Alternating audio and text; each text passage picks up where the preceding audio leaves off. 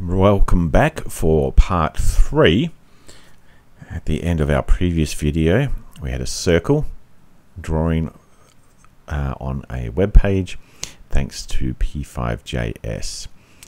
Today, let's get the keyboard and mouse interaction side of things set up and working, and kind of just explore a little more about what P5JS is all about and some more fundamentals of JavaScript. So a function is just a way of grouping pieces of programming code together.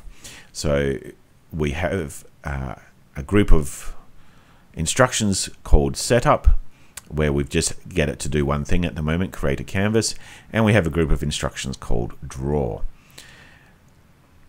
Once we kind of make all of our different groups, we can even have groups call other groupings of code, right? And so it gives us a way of organizing our code, put it into logical, organized chunks, so that it doesn't become too unwieldy. The syntax for creating functions, for our purposes for now, will always look like this. It's the word function, all in lowercase, a space, whatever name we're going to give it, the open and close round parentheses, and then the curly braces. Inside the curly braces contains all of our programming instructions. We might end up putting some parameters inside some functions. We'll deal with that when the time comes. Now, P5JS in particular expects to see a function called setup and a function called draw. And the way that P5JS uses these is that when the web browser loads the page, it will run the setup function and do whatever's in there. It'll do that once, and then it'll run the draw function continually. So it's redrawing this circle many times per second on the screen. And in fact, we'll specify the frame rate that we want it to do so in a little while. And so this just keeps on running again and again and again. It hits the bottom at the end of the block of instructions, and then P5JS will tell draw to start again, and it will just keep on going. Okay, so that's where we have to put kind of all of our game logic.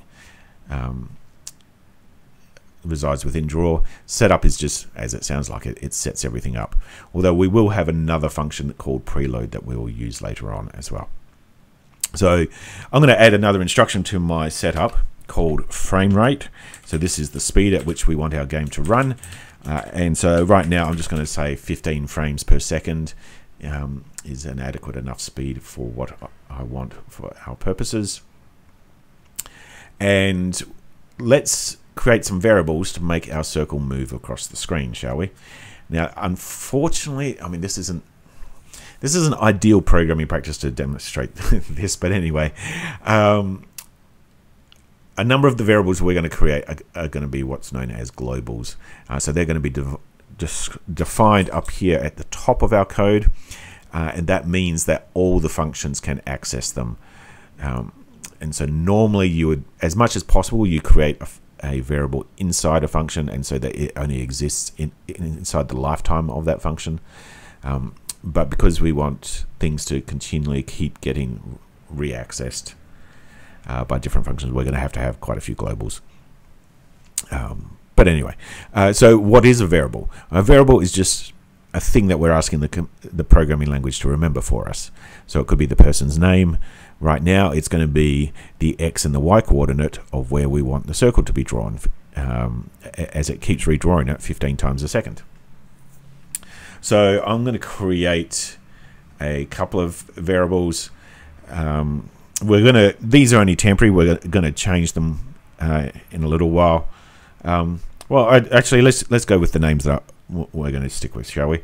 So to create a variable, I use the word let, and then I create my variable name. Now, for all the global variables, so that you can distinguish between what's a global variable and what is just within the functions, I am going to use a naming scheme whereby all my global variables are all caps, all uppercase letters.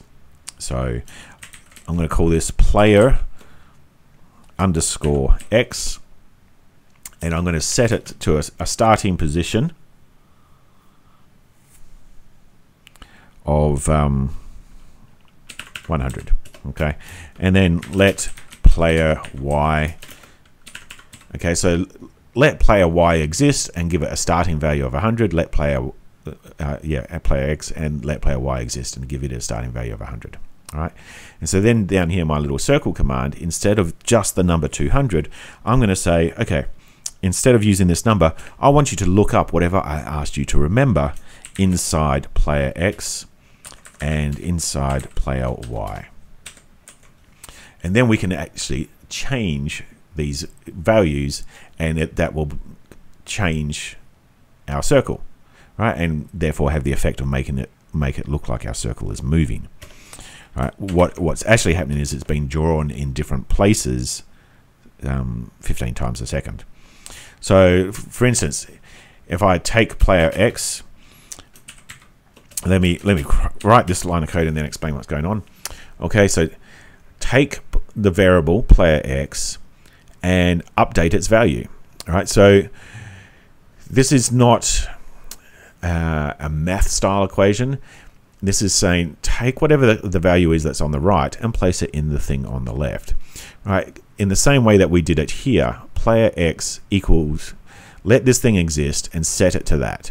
So here I'm now saying, okay, take whatever was in, take player X, and now I want you to set it to this. What do I want you to set it to? I want you to set it to whatever used to be or is currently in player X until I run this command, and add 1 to it. So do this math, look up the number 100, add 1 to it, it'll become 101. This bit of code will resolve to the 101 the first time, and then make player X equal to 101.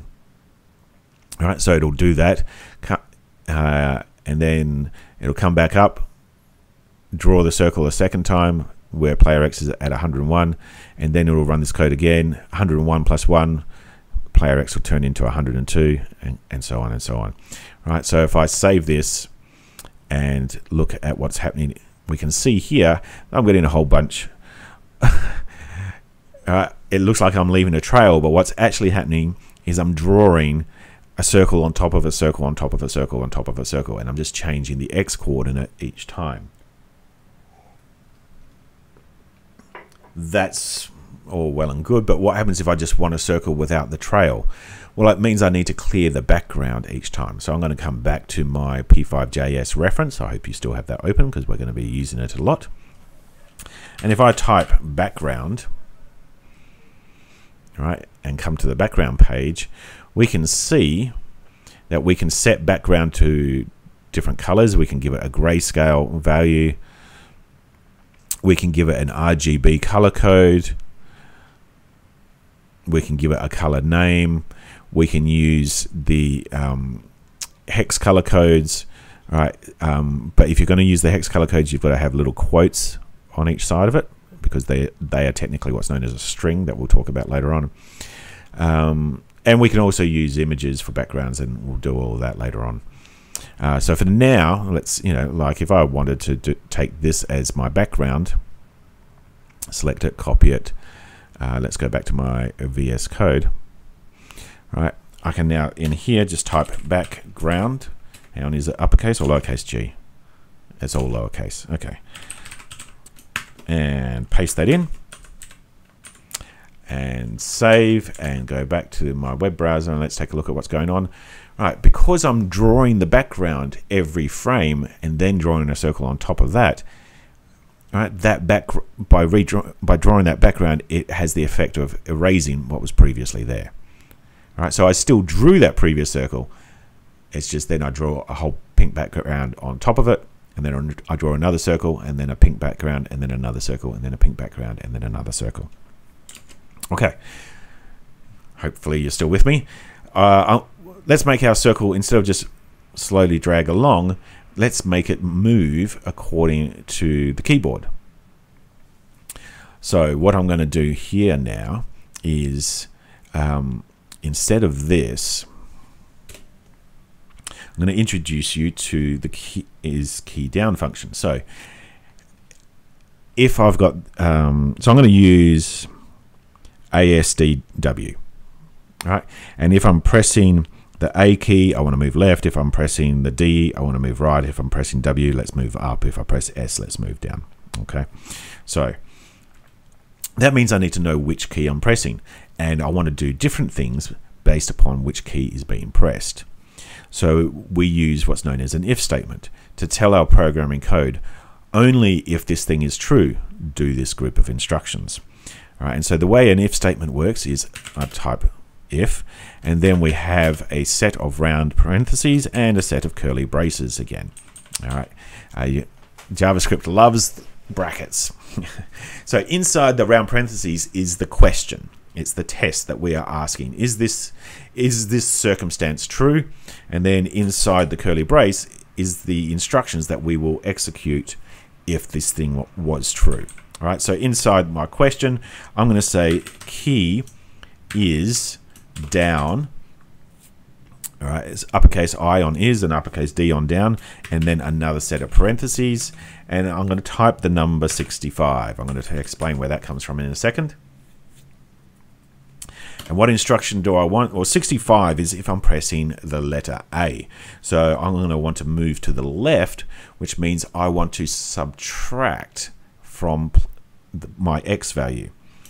All right, because I want X to tend closer to 0, because the left boundary is 0. So I'm going to say player X is equal to whatever used to be in player X, and let's subtract 10 off of that. So the number 65, where did that come from? This is what's known as, well, I need to look up what's known as the ASCII table. And this is a table with all the different values of all different characters and things within our computer. And we can see here on the ASCII table that the uppercase A has a decimal number of 65. So if I look up the others that I'm going to use, the S and the D and the W, all right, so the D here is 68. That's the code that I need to detect if I'm pressing a D. The W is the number 87, and the S is the number 83. So let's come back to my code. All right, I might actually put a little comment here. All right, comments start by two slashes, and then you can see at the moment VS Code is making it green. Whatever I type after that, JavaScript will ignore. It knows that the double slash means this is a comment that's just for my own help, so that I can understand what my code is doing. So I'm just going to type here letter A. All right, if key is down 68, all right, that's the letter D.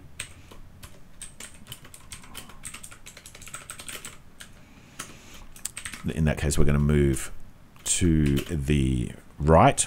So we're going to increase player X by 10.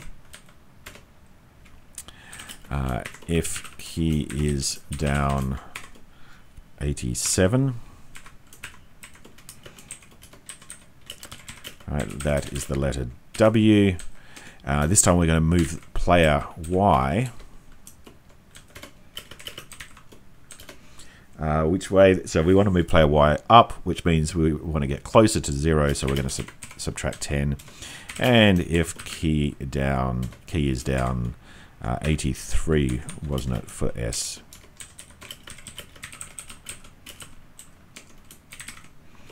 Well, player Y is equal to player Y plus 10. All right.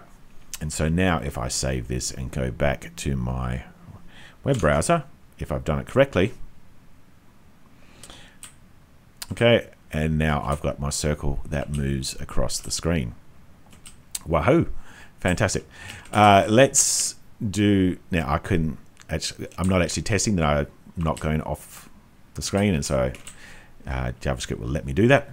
but it won't crash. Move it back the other way and you'll be able to bring it back. So that's the keyboard, but we're making a game that we want to work on mobile phones, and so we need to kind of simulate the mouse for that. So basically, if we use the mouse controllers, then that effectively works for the phone touch as well. For most purposes, for our purposes, it will work just fine. So I'm going to come back to the draw command, and I'm going to do a all right, let's put in some mouse control in here as well. So if mouse pressed, all right, what do we want to do?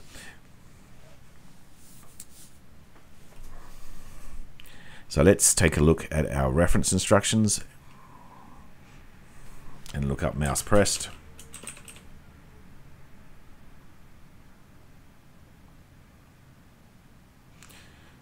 Okay, so it calls a function when the mouse is pressed.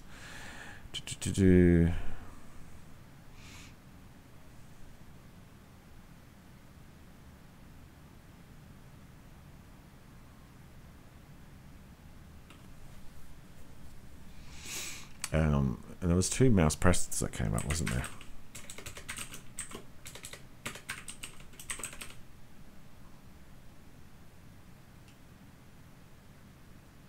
That's the function. Let's see. What I want is, yeah, mouse X, mouse Y. Okay.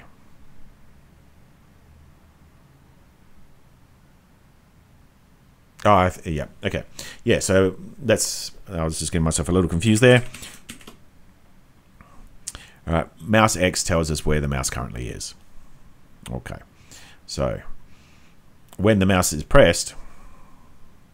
Yep.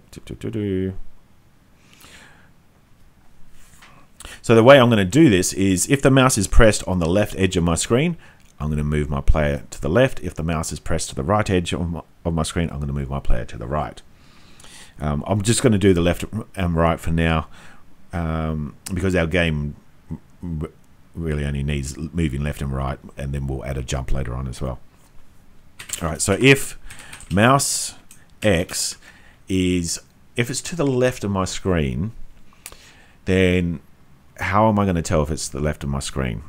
All right, so this is just going to be a number. This is going to be the number of pixels that my mouse click has happened. So the way I'm going to test this is I'm going to see if it's in the leftmost third of my screen, and so I'm going to use the width of my screen and take 1/3 of it. So if my screen is 1,000 pixels wide, then that's going to turn into 333. And so if I click the mouse anywhere between 0 and 333, then I'm going to treat that as me wanting to move to the left. And so what I'm going to say here is player X is equal to player X minus 10. And then if for the right third of the screen, so if player X is larger than 2/3 of the screen, so window width times 2 divided by 3, player X is equal to player X plus 10. So let's give that a test, shall we? Save, come back to the web browser. So I'm not using the keyboard this time, I am using the mouse. And if I click on the side, nothing's happening. If I click on this side, nothing's happening. Excellent. Okay, so what have I messed up there? Let me pause and take a quick look. Okay, so I've got that sorted, and I had read the reference instructions wrong. What I want here instead of mouse pressed is mouse is pressed. And I'll show you how I checked that that was an error. So what I did is I added this command here, console log. And so we can just get JavaScript to dump a whole bunch of messages to the screen, and I was getting it. So I was checking to see if this was running, basically, because if this ran, then this was going to produce this message for me that I could check and, you know, say, hey, mouse is pressed, and here's what the value for mouse X is. So let's take a look at the documentation, because I'll quickly teach you how this worked. And when I was typing in the search box here, and this list came up, okay, mouse pressed, as you can see here, it says that it's a method. A method is another term used for function, right? And so mouse pressed only exists as a function. So it and if we click on it and look at the sample code, we can see here we've got the setup function. And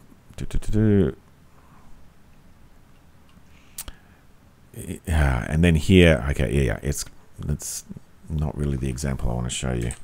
It is creating other functions. Where was the other? Because mouse pressed appeared twice. Yeah, method in P5. Yeah.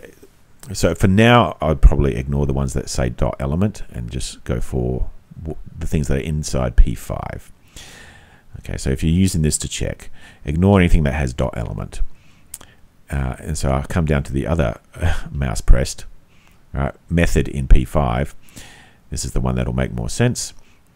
All right, so I've got a draw function, and then we can create a separate function called mouse pressed, and P5 will run this function automatically. If a function of this name exists, it will run it automatically if the mouse is pressed. Otherwise, the way that I was trying to do it in my sample code here is I was checking if the mouse was pressed inside my draw function, so rather than creating it as a separate function. So I could create it as a separate function, and I might do that later on as well. But right now I was doing it inside my draw loop, and so I wanted a way of checking that. And so the way that I diagnosed that, when I just typed the word mouse and I was looking through this list, and I saw here, okay, so there's the method mouse is pressed, and then there's mouse is pressed, which is a property, and a property is another term for variable. So it's something that we can look up and get a value out of. All right. It's a Boolean system variable, and so it is true if it's happening or false if it's not. And you can see here, as I'm pressing, that the square turns into a circle. And so yeah, we can check this inside our draw function. All right, so if the mouse is pressed, then draw the ellipse, otherwise draw the rectangle.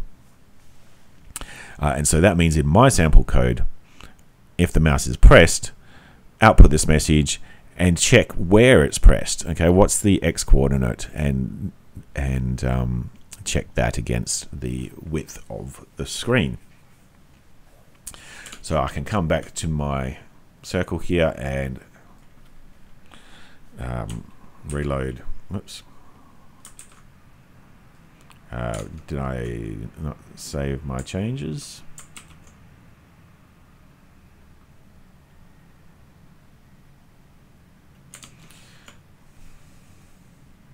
Oh, I was clicking in the middle of the screen, not the left third or the right third. There you go. Now let me show you where that console message is appearing, because this is an important thing that we will be using a lot later on as well. If you right click and come down to inspect, or you can come to your three dots and you should be able to find inspect there somewhere. No. More tools, yeah, and then developer tools, which is appearing off on my screen. But if you right click inspect, that brings you up into this mode here, or brings this sidebar. And if I move this across and come to the console option, you can see here is all my console messages. Right, they're console messages, so they appear in the console. And so here's all the numbers of the x and y coordinates of where I am clicking. You can see that it keeps adding to this list every time I click. All right, and so yeah, this is an important way of checking what's going on to help diagnose our errors.